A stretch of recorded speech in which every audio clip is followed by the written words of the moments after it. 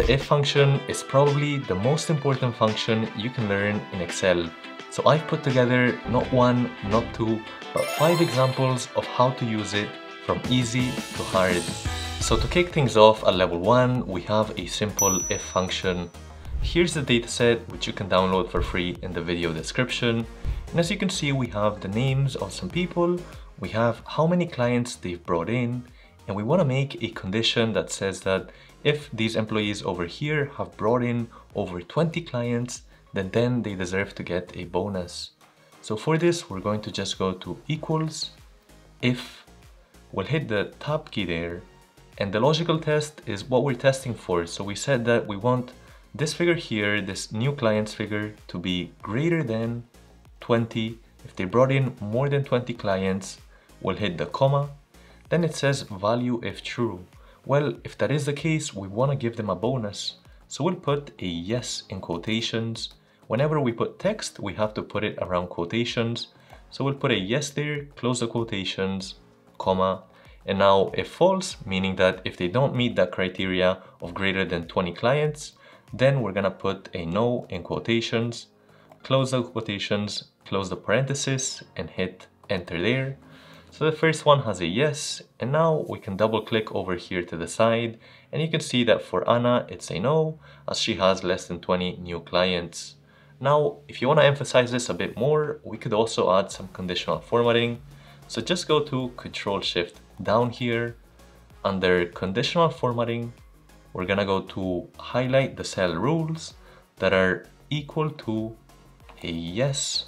Let's go ahead and put that in green and hit on OK. Now it's very clear who deserves a bonus. Awesome, that's level 1 done, but it doesn't seem very fair that they all get the same bonus, whether it's 25 new clients or 50. That's where level 2 comes in with the ifs function. See, before we only had a yes or a no as an option, but now we can have multiple hurdles depending on how many clients they brought. So over here under the bonus, let's go ahead and put the equals. Ifs is the tab, hit the tab key there, it's with an S in the end. And so we want to have multiple logical tests. Maybe the first one is over 40 clients, then we'll pay them $5,000. Then over 20 clients, maybe we just pay them $1,000. And finally, we can have a third option at less than 20 clients, then it's going to be 0. So if the logical test here is greater than 40, comma, then the value if true is that we want it to have 4,000. We don't need these in quotations as it's not text and it's a number, comma. The logical test 2 is that if this same C3, which we can't quite see right now, is greater than 20, comma, then we just want to give them $1,000 in bonus. While if that C3 again, this is the third logical test now, is less than or equals to 20, then we don't want to give them any money as a bonus, so we'll just put a 0 there, close the parenthesis and hit enter. And let's drag this down by double clicking here, and you can see that the people that are less than 20 don't get a bonus. Those that are above that 40 get 4,000. Those that are in between get 1,000. In this case, we added 3 options for the ifs, but really you can go up to 127. Now moving up to level 3, and here we have multiple conditions. Maybe we don't just want it to be based on the client count, but also based on how happy that client is. So some kind of a satisfaction score. And for that, we'll use a nested if. So let's take a look over here. You can see that we have a new column for ratings. So we basically want to go to the end and we'll go to equals, if, we'll hit the tab key there. And so we don't have one logical test anymore. We want that clients to be above that 20, but we also say we want the rating to be above a 5. So we actually have 2 different logical tests. So therefore we're going to add the AND function in there. Hit the tab key there. And so now we can add more than one logical test, as you can see here. So the first one is the new clients being greater than 20, comma. And we can also add a second one that's going to be, you can see we're in logical 2 right now. It's going to be this figure right here, which we can't quite see, which is the rating greater than 5. So those are the logical tests. We can close out of that. And now you can see we're back in the if function, comma. So the value, if true, well, we want it to say yes, because we want to give them a bonus, comma. And the value if false, we'll just put a no in quotations there, close up parenthesis, and you can see, and we can just hit enter. We'll double click on here to drag it down, and now we have both criteria in there.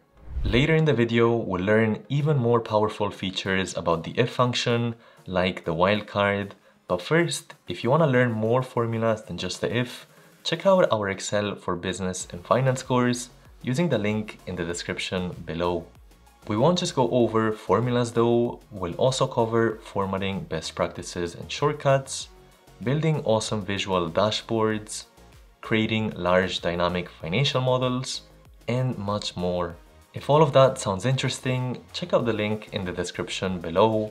And if you want more than just Excel, we also have other courses such as Power BI, Finance Evaluation, and much more. Alright, back to the video. Awesome. Now that we understand the if function, we can actually go up a level and apply it to other functions like the SUMIFS. So let's take a look at an example over here. This basically says that, hey, only sum if a certain condition is true. In this case, we have two conditions where we want it to be olives specifically, and we want them to be in the country of Spain. If that is the case, we want to find the quantity. So it's going to combine the sum function and the ifs. So we'll go to equals sum if, and you can see we have two options. The sum if singular here would only allow for one criteria, so we want to go for the sum ifs, which allows for multiple. We'll hit the tab key there, and the sum range is whatever we want as the result to be summed, which is basically all of the quantity range for us. So we'll go Control Shift down, comma. The criteria range is going to be our first set of criteria. Where can we find it?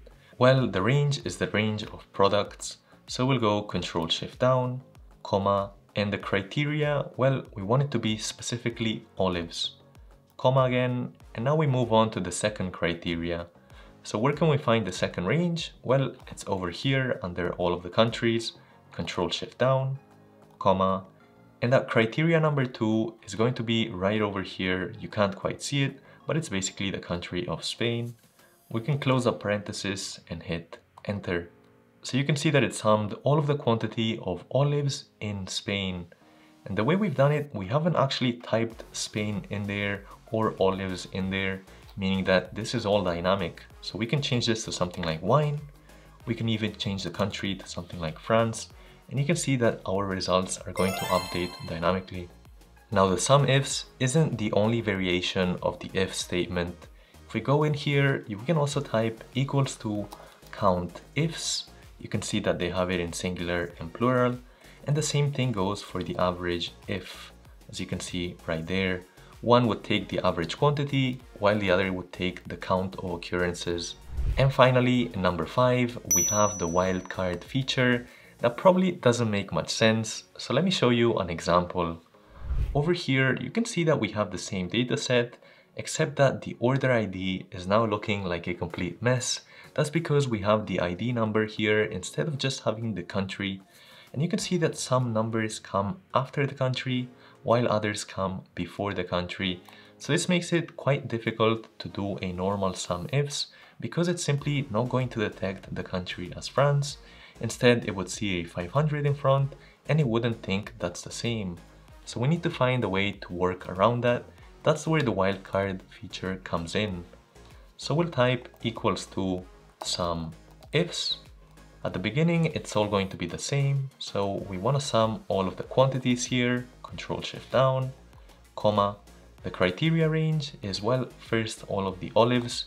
This part's all correct, so we won't have any issues with it, comma. This is the first criteria, comma.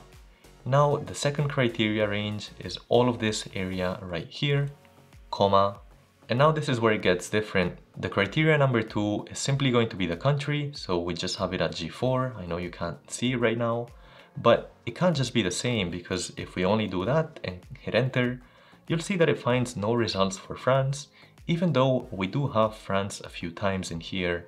So we need to go back in there and somehow tell it that, hey, ignore any values that you might have before or after. That's where we would put it in quotations.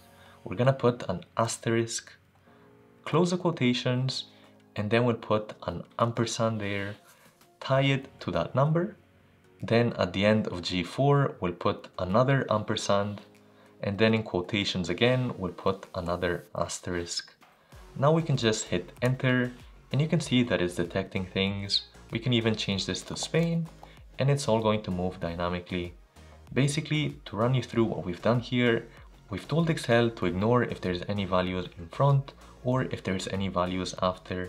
If there is an exact match, meaning there's France and France, then we should be able to still use it. That's what's happening here, where even though we have Spain just in one word, it's able to detect it right over here, even though it has these numbers. This wildcard feature also applies to other formulas like the VLOOKUP or the XLOOKUP. And if you're not too sure how those work, check out this video over here to go over some advanced Excel formulas, or take our Excel course over here. Hit that like and that subscribe, and I'll catch you in the next one.